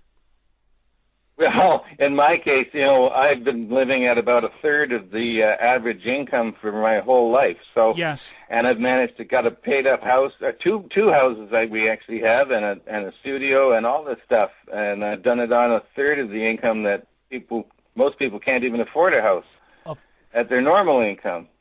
And I've done it all on a third or less, of the average income. And it's just the way, we were lucky we got here before the building code, so I could do that. But the paintings I sold at high prices were what finance money is at 3. But the point is that the value is not in the time that I spent on it. It is in the quality of what I produce and the appeal it had to the person who bought it. Yes. Right? And the time I spent on it and the materials involved, which are worth about $10 or $15. Are absolutely irrelevant. Now, that doesn't apply to, say, producing a can of baked beans. But to some extent, you could produce anything. If there's no demand for it, it has no value. It doesn't matter how many hours you put into it. Absolutely. I suppose maybe that gets into Bernard Latour and what he's putting forward in terms of there's no one solution to the money system per se. And I guess you do touch on this too with Money is Debt 3, that it's almost like an ecosystem, that there'll be a lot of different currencies floating about there. I mean, with Dr. Bob Blaine's idea, things like, say, for example, your groceries, your bread and butter, your can of baked beans, instead of costing, I don't know what the cost is in America, but for, say, for example, a carton of milk here in Ireland, you'll be paying maybe €1, €1.50, where you'll be getting it for cents as opposed to, dollars. And that maybe that's what we need. We need biodiversity in the sense that the solution maybe isn't one, it's a whole lot of different currencies. Well, yes, Bernard definitely believes that we should have a relocalization or a devolution into individual currencies, local currencies, different kinds of currencies on different bases, things that would compete with each other, things that would allow us to exchange value without being hostage to the one banking system and government fiat money that we are required to use now. But all those things have the same problem of acceptance, right? People are just conditioned, and they don't trust these alternatives, whereas they trust this government money system. But, the way the government money system is destroying itself, people are less trustworthy of it now and trying to find an alternative. Personally, I think it's going to break down to such a large extent that people are going to have to relocalize on everything, their food supplies, their water supplies, everything they need. They're going to have to go back to producing more of it locally because the international system of exchange is going to break down for many reasons. One of them being the energy shortage. You know, it only made sense when it was cheap to transport things across the world. If it's not cheap anymore, it's more rational to make them at home. Well, I think there's a book written in the late 90s. I don't know if you've come across A Grip of Death. Yeah. Michael, I think he paints a picture, because, I mean, that to me is ludicrous as well. For example, in Ireland, we produce, I think, beef at the moment that can feed possibly up to 30 million people, and we have a population of 4.5 million. But yet we import beef then from the likes of Argentina or Brazil. To me, that doesn't make sense. Now, I think he puts forward the hypothesis that part of the way the international trading system works today is because of the debt-based money system. The countries have to try to become net exporters to try to get out of debt. Yeah, and everybody's trying to be a net exporter, which is an impossible. impossibility. Yes. So yeah, I mean, I'm part of that. So I agree with you. I mean, getting back more to locally and stuff like that there would seem to be the way to go for the planet as well. I mean, obviously we're destroying the planet. I think we'll just be forced into it. I don't think we have to choose it. We'll eventually be forced into it. Yeah, agreed. Now, I want to take you up. If we chose it first, we would be in a much better position. Absolutely. I want to take you up on something regarding Money is Debt 3, and something, again, you alluded to there 5 or 10 minutes ago. One of my big gripes today is the whole, I suppose, in society in general, with the political and economical and educational system, which is indeed reflected in the heart of the money system as well, and that's the conditioning of individuals to compete at all costs, which in turn adds to creating greed and self-interest, and I suppose, if you will, the so-called selfish gene. Now, if we live on a planet of finite resources, and every day we waste them at a criminal amount in search for power and control, big businesses, big corporations are as guilty, and in some cases even more so, than the political and monetary system.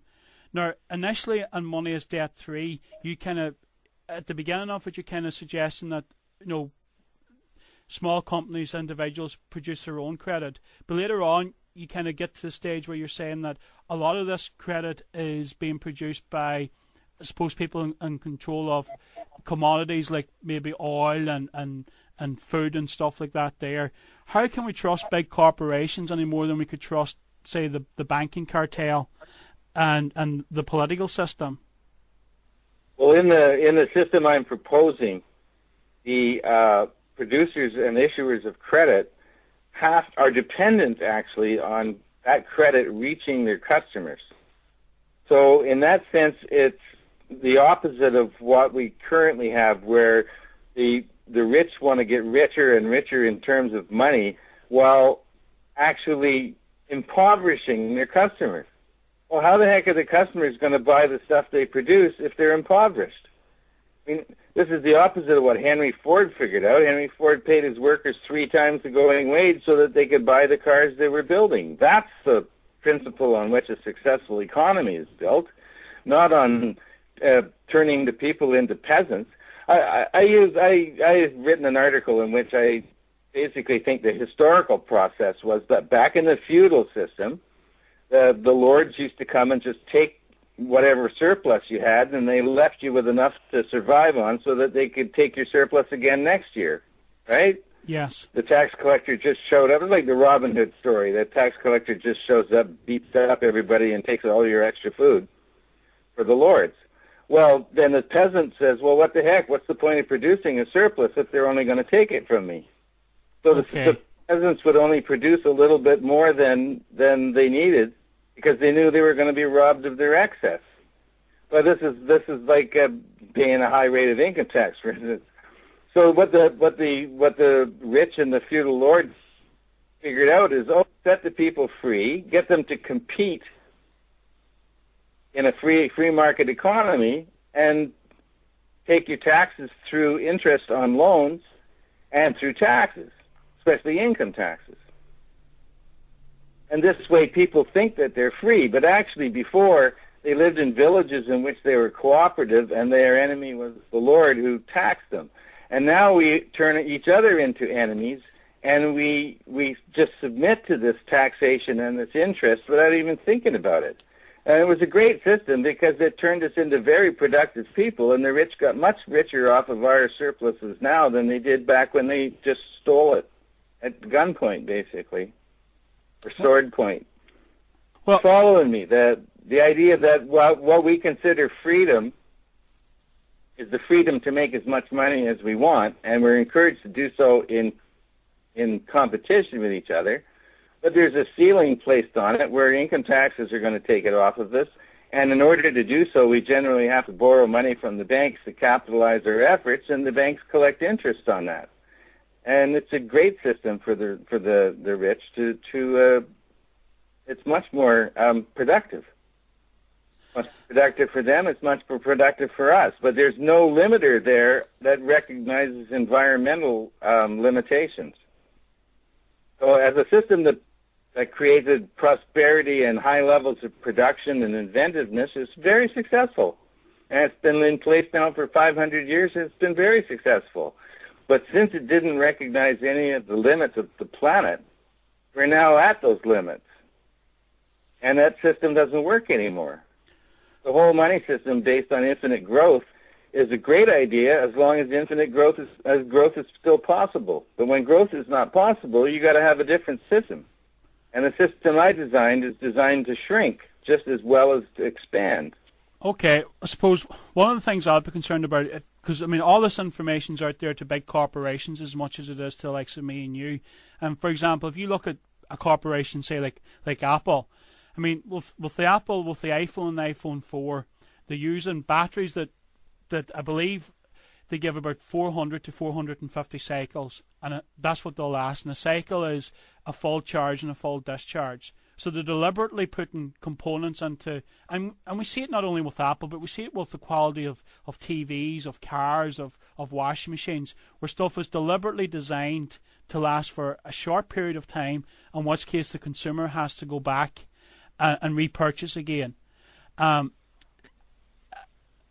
Which is a feature of our system, because there's no way of distributing wealth without people having wages for making stuff.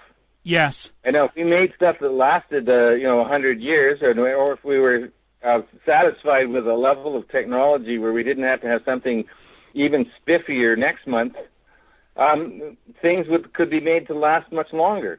But then people would be out of work. So how do we distribute the wealth to them if they don't have a job? It's a fundamental problem of the way we structured our economy on endlessly producing stuff, even if we don't need it. Exactly, and that's what I was actually coming to. That was a question, because some proponents in the past have put forward some kind of maybe national income, that if you look at the GDP of a country, that you divide it out amongst its citizens. Because, I mean, another thing that we're coming to too is, if you look at today, we're technologically more advanced than what we've ever been. We have a growing population. So where 100 years ago or 60 years ago, you'd have had, say, an industry like the car industry, you'd have had a very manual in terms of labour. Today we have big robots that assemble most of the cars.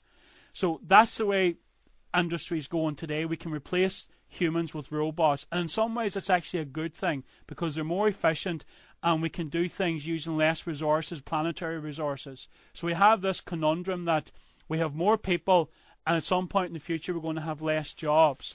Have you looked at that? Because obviously the money system has to play a part in this as well. And I suppose, again, one of the suggestions in the past was that we have some kind of national income that people's paid, and that allows for productions of goods, but it also allows for the actual purchase of the goods then. Well, that is one thing. I'm well aware of that suggestion. Social credit, for instance. Yeah, we actually had a social credit government elected in the province of Alberta back in the 30s. But they weren't able to implement social credit because of the pressure from the banking system. That was an idea invented in Scotland by Major Douglas. Yes. The way I deal with that in my proposal is that every credit that is produced must get to the customer that uses it. And say in the chapter about technological displacement, I said that if a company produced everything with robot labor and didn't need to employ any humans, they'd still have to give the money away. They'd have to give credits away to their customers. Yeah. Otherwise, they wouldn't be able to sell anything. Of course, So I think that same principle would definitely distribute the money in the same sense of the general income. Of course. Now, we're coming towards the end of the actual interview. There's a couple of things I want to touch on quickly. I suppose one, I want to try to be a wee bit critical of what you're proposing as well. And I suppose some of your critics will say that you don't understand finance and banking. And I know that say, for example, with money as debt, I know you respond on your site to some of the criticisms directly, where people suggested that factually you were wrong on some of the material you presented. I think specifically towards maybe fractional reserve lending, and they'll argue too that maybe on the overall scale, how you address the question on banking and finance is a highly complicated field, and that many great minds over the decades have dedicated their lives to this. And although while they may accept that the system isn't perfect, it's far from it, but they wouldn't suggest that it is as systemically flawed and morally and ethically corrupt as what you do in your videos. How would you address such criticism? Okay, well, I had somebody who went through a number of economics books recently, and not a one of them mentioned how money was created as debt. Not one. The economists tend to not study the nature of money in the same way that doctors don't study nutrition. Okay, good analogy, yeah. There's this whole thing where the fundamental nature of money is ignored by the professionals who make those criticisms. So I've spent 12 years studying the money system strictly from the point of view that money is created as debt. What does that mean? And I have very few people who criticize me. I've got, you can see my reviews page, economist after economist and teachers of economics saying, oh, this is the best thing that's ever been produced to explain the money system. So I've had very, very little criticism. Have you ever considered... Criticism, the first movie I had a part about how the fractional reserve system worked that was in error. And that's because I didn't know as much then as I know now. And I was listening to certain advisors who were wrong. One of the advisors confused me because what he told me about how banks would actually charge a loan customer cash for their loan, and then they deposit the cash at the central bank to give them the reserve that allows them to make the loan. And I put that in the movie, and while that makes a certain amount of sense, and my one source, he went to court about this being done to certain clients. So it happened, but it's not legal. So I misrepresented it. But all of that is irrelevant now. We don't even have a fractional reserve system anymore. Yep. It's all moved on to the Bank of International Settlement capital adequacy. So the only thing that matters to a bank is, does it have the capital adequacy? Does it have things it can reliably sell to cover its losses when you don't pay back your loan? Yes. Other than that, the bank will create as much money as you're willing to borrow. If you have collateral and you're a reliable borrower, they will create the money. It doesn't matter how much cash exists. The government, the central bank will respond to any need for cash by creating more cash. But otherwise, who needs cash? I mean, if you do everything with your electronic transfers and checks and transfers from bank account to bank account, who needs cash? Yeah, good point. Well, I suppose that would be another, I suppose bone for contention as well. Is, for example, if you look at digital money per se, and if you look at, suppose, credit card as one good example, where you have a lot of credit card fraud, not only on the credit cards themselves, but also on the actual devices used to accept your credit card, be it a hole in the wall or be it maybe a credit card machine and a retail outlet. Is digital money not more open to exploitation than, say, maybe some of the other forms of money? And I'm thinking specifically about the more and more where everything's based online, everything's based on the internet, and all networks is linked together as well. I mean, we see the likes of big websites like, for example, the FBI and NASA and government websites that's been fit to be hacked into. Does that not, some degree, is not some redundancy built into using notes and coins, in the sense that if a computer tells you have no money in your account, even though you know you have money, you can do nothing at all with it, but at least if you have notes or coins in your pocket, you can still purchase something? Yes, well, I haven't eliminated paper cash issued by the government from my proposal. Okay, yeah. Still definitely part of the proposal. It's related to the government issuing its own credit, and therefore it's valued according to the government's credit. But yes, I still preserve a need for actual physical cash.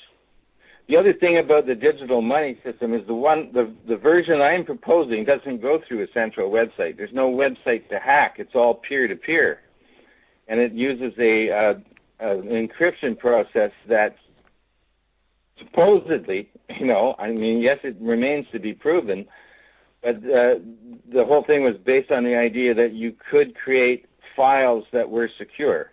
Yes. And they're transferred directly, say, from me to you. They don't go through some central website that can be hacked.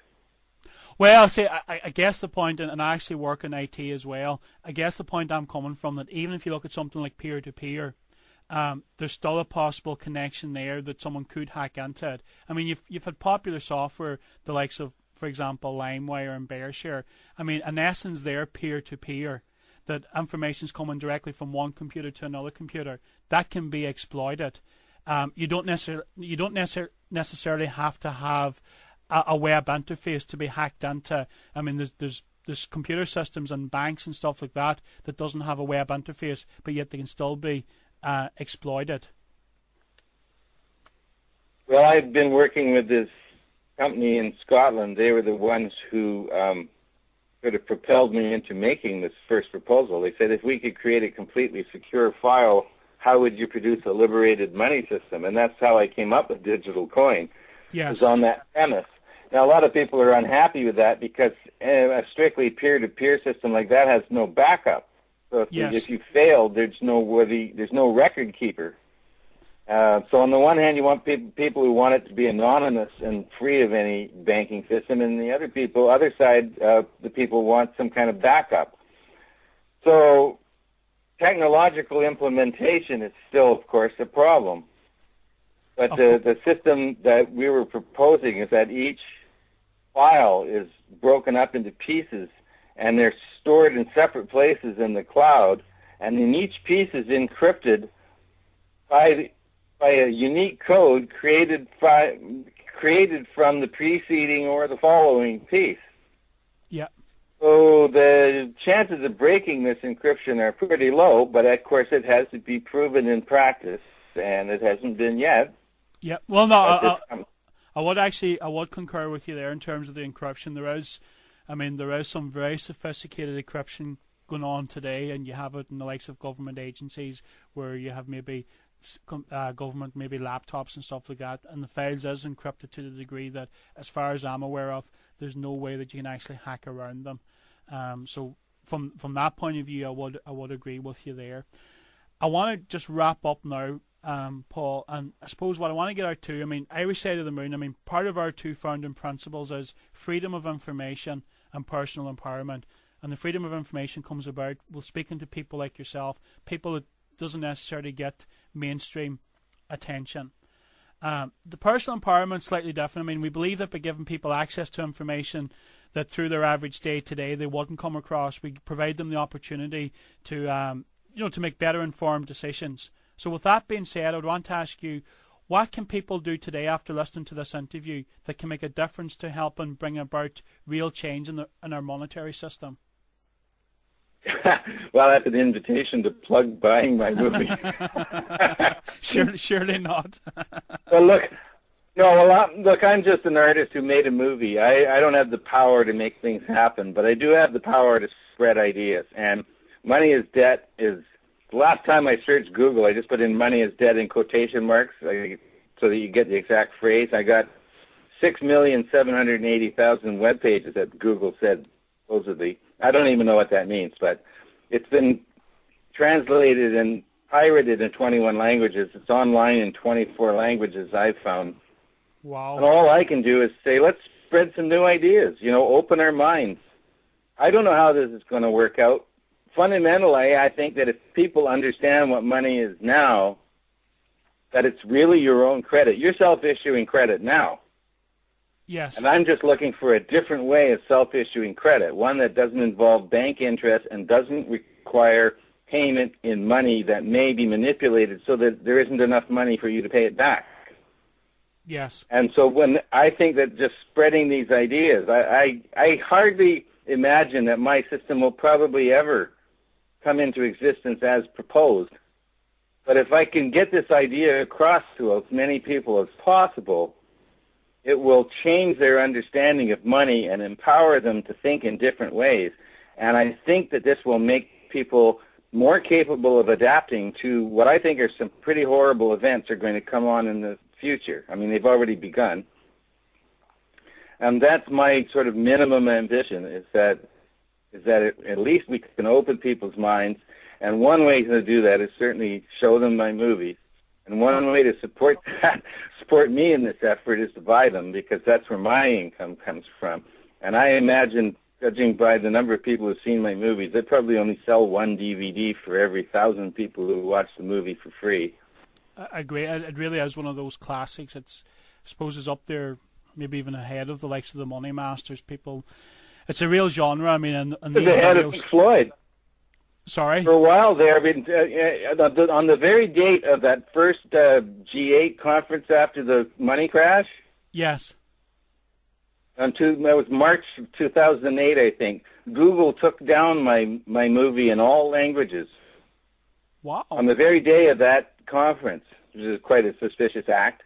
But before that, my Money is Dead had been 6 months in the #1 position. You just put Google video and put in the word money, and you got Money is Dead. And then underneath it comes like 6 or 7 posts of Pink Floyd's music video, which is normally #1. And Yes. it's #1 again. Wow. But before that, I'd spent 6 months on the top of the list.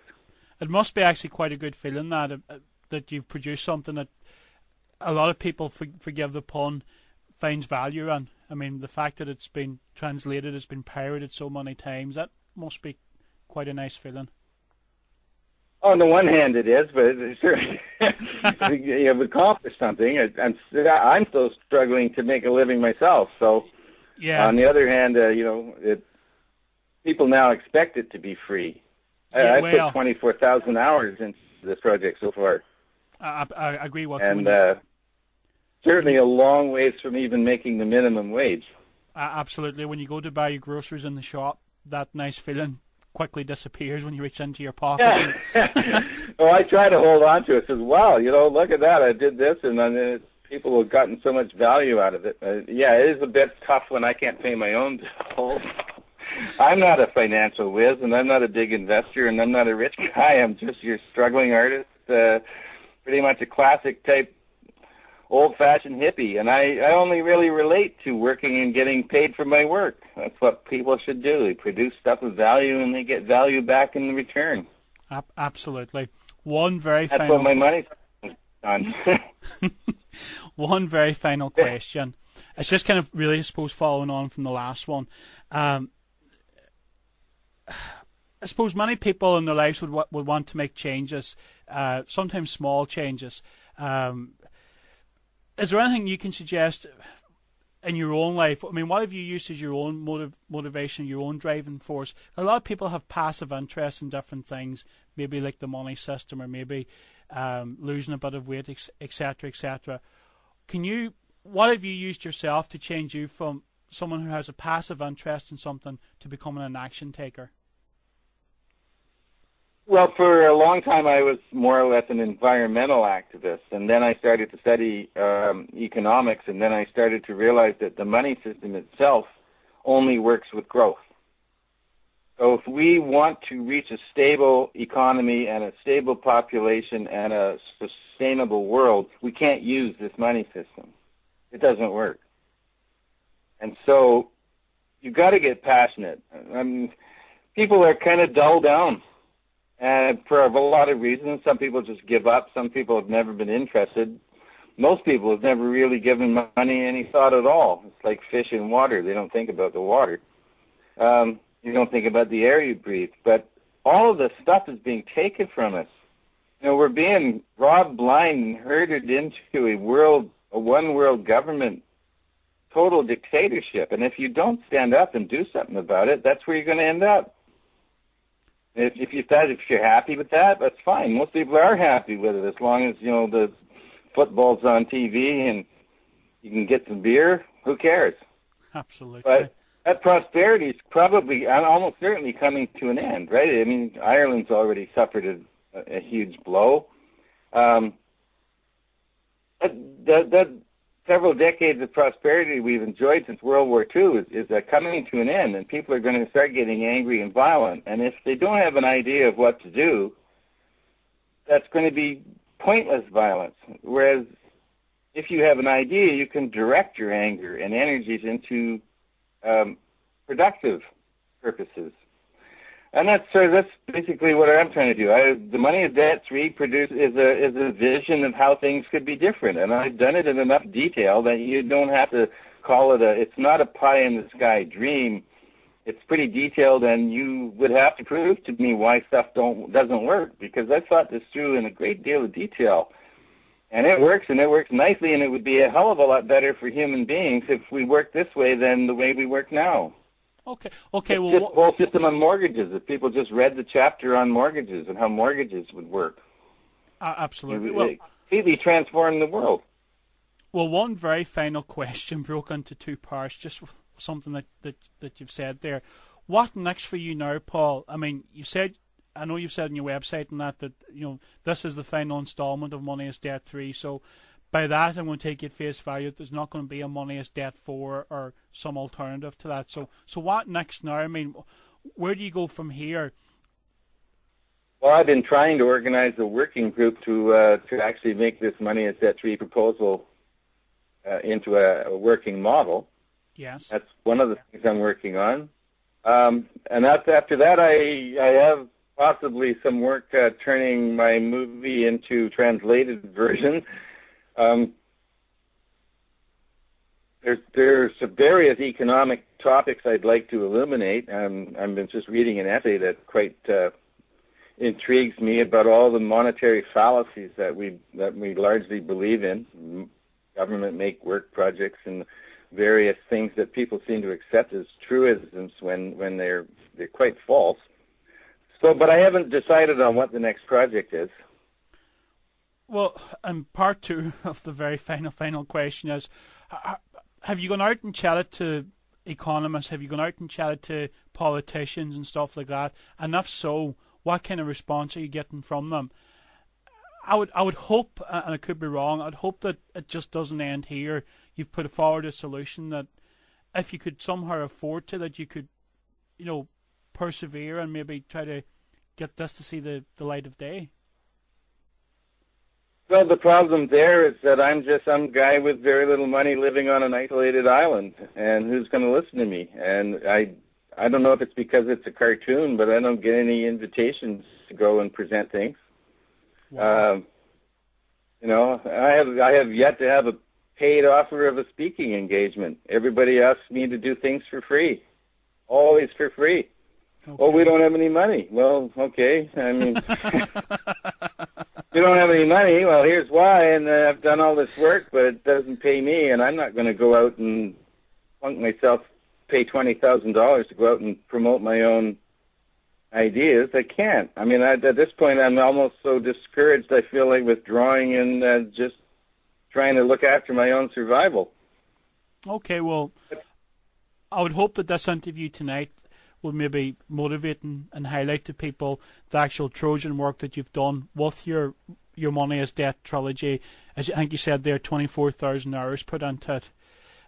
You've read it, you've produced it, you've directed it. As far as I know, you've animated it as well. All by well, I yourself. did everything except do the voiceover. Yeah. Just say I use the word created because I did everything: the music, the script, the research, the animation, all the drawings, absolutely everything. Except for I didn't do my own voice because I don't like my own voice, and I have a neighbor who has a wonderful voice.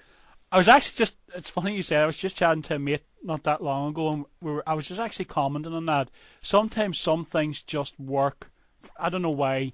In your case, you got a great title, you've got a fantastic beat to Money is Debt 1 and 2, and you've got this fantastic voiceover as well. It just seems as if it was written in the stars. All these things just happen to come together. Yeah, well, my voiceover man, Bob Boston, is formerly famous folk singer in Canada, and he writes politically relevant songs that have a lot of lyrics. He has a great voice. He did take the training in the CBC, our Canadian Broadcasting Corporation, to be an announcer, but never got a job. Yeah, and then he has the perfect kind of grandfatherly, friendly voice with a little bit of authority that works so beautifully. And he just lives down the hill, and he walks up here with his dog, and we record parts of the narration, 20 minutes at a time or an hour at a time, whatever he's up for. And I do stuff for him, and he does stuff for me, and we don't do any money trades. We don't keep any track of how much it's worth. It's all just gifting, basically. Wow. Gifting economy. I suppose it's a tribute to the whole essence of money, and I suppose your effort you put into this here. I mean, it's actually a nice story to close on. Paul Grignon, it's been an absolute pleasure chatting to you. Again, I really do hope that in terms of this will highlight to people the work and the effort that you've put in, and I think myself personally it would be a great shame if somehow you can't further this now. You've done a lot of the hard work, you've done a lot of the heavy lifting, and the studying you've put in over the years and coming up with the concept. It would be a shame for the concept not to get any further now through lack of interest from people. I would definitely plug the websites once again. We have www.moneyasdebt.net, and we also have www.digitalcoin.info. Paul, it's been an absolute pleasure. Thank you for your time. Well, thank you for all the great questions, Shane. This is a good interview. I really appreciate the questions you asked and the intelligence you brought to it as well. Well, thank you, Paul. And that's it, folks, for this week's show. It's been an absolute pleasure. It's been an education chatting to Mr. Paul Grignon. Again, please check out his sites at moneyasdebt.net or digitalcoin.info. There at the moneyasdebt.net, you can also actually purchase the final installment, Money is Debt 3. It really, really would make a great educational tool. Very, very good value for money. Comes with 2 DVDs. For ourselves, Irish Side of the Moon, you can get us again at irishsideofthemoon.blogspot.com, where you get a back catalogue of all our shows. And also, if you're on Facebook, irishsideofthemoon.facebook.com. For myself, Shane, from the rest of the team, Michael and Gabriel, good night. We are Irish Side of the Moon. Freedom of information, personal empowerment. The Irish Side of the Moon. I still have a dream. This is just a ride. We can change it anytime we want. It's only a choice. No effort, no work, no job, no savings of money. A choice right now between fear and love.